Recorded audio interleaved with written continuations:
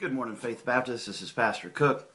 It's another beautiful morning. The Bible tells us in 1 Thessalonians chapter 3 and verse number 12, he says, "And the Lord make you to increase and abound in love one toward another and toward all men, even as we do toward you."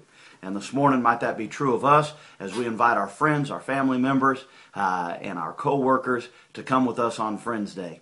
Man, what a difference it can make in someone's life that they might get saved, their family might be changed, their marriage might be saved. Man, there's just so much opportunity inviting somebody to church with you for Friends Day. So we're looking forward to it. Faith Baptist, make sure you invite somebody today, and we'll see you tonight at Bible study.